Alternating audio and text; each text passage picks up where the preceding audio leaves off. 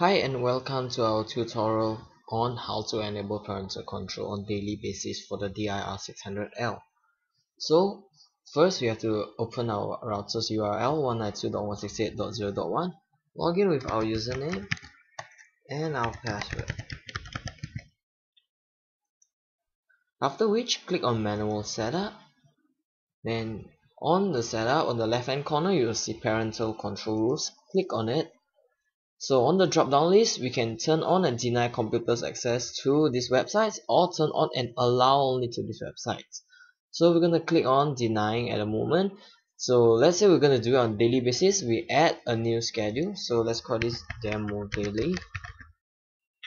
So we select the days that we want to block the websites on, and let's do it 24 hours. So after we're done with this, we click on save settings.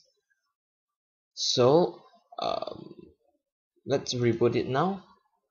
So once it's rebooted, we can go back to setup, parental control rules, turn it on and deny computers, and let's say we're gonna block www.thiswebsite.com.